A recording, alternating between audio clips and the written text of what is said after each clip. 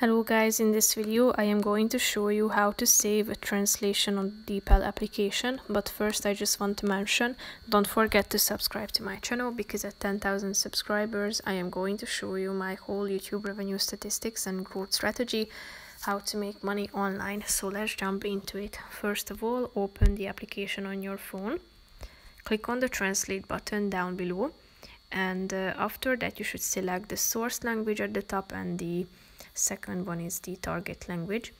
After you have created or typed in the text that you want to translate, and you have got the equivalent text and you would like to save it, tap on this bookmark icon down below. As you tap on the favorites button, which is the second section at the bottom, you are going to find the saved translation in the favorites section. If you want to get rid of it, all you have to do is tapping on this bookmark icon in the upper right corner of this box, click on delete, and it will be removed from your favorites section. So that's pretty much it for this video, guys. See you in the next one. Bye bye.